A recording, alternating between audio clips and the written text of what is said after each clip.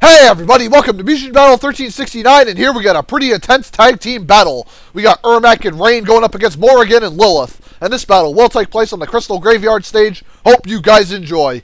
Now let's see if Ermac and Rain can bounce back from that harsh defeat that Vertigo and Talon handed them a while ago. Or can Morrigan and Lilith score their second victory? Let's find out.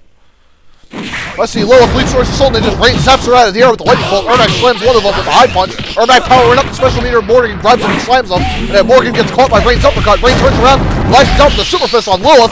And then Ermac misses the super special as Morrigan fires up a fireball. And then Rain with a roundhouse right to a lightning bolt on both Morrigan and Lilith. And Lilith tries to do her special. Rain cuts her off with the lightning bolt, shoots out a water ball, and spams the lightning bolt from afar again. Morrigan and Lilith not even able to hit the ground. And then Ermac does a telekinetic wave, slamming one of the succubus women. And now Ermac and Rain about to finish off Morrigan. And Morrigan just kind of floating there, dead sort of. And are the Soul Ninjas going to pull off a double team fatality or not? Nope, Rain just finishes off Morrigan with an uppercut. And Ermac and Rain back in the driver's seat with the victory here on the succubus women. Let's see if they can do it again in round 2.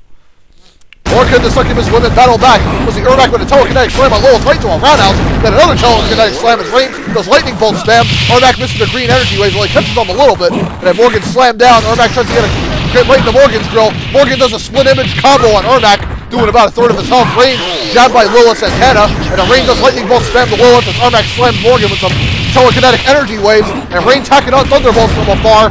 And Lilith already dead. And now both Soul Ninjas trying to double team Morrigan, who grabs Ermac, does a cyclone pile driver to him. And then Rain knocks Morrigan out with a jump kick.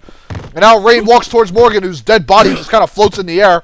And now both Soul Ninjas about to put Morrigan away, folks. Let's see what happens here.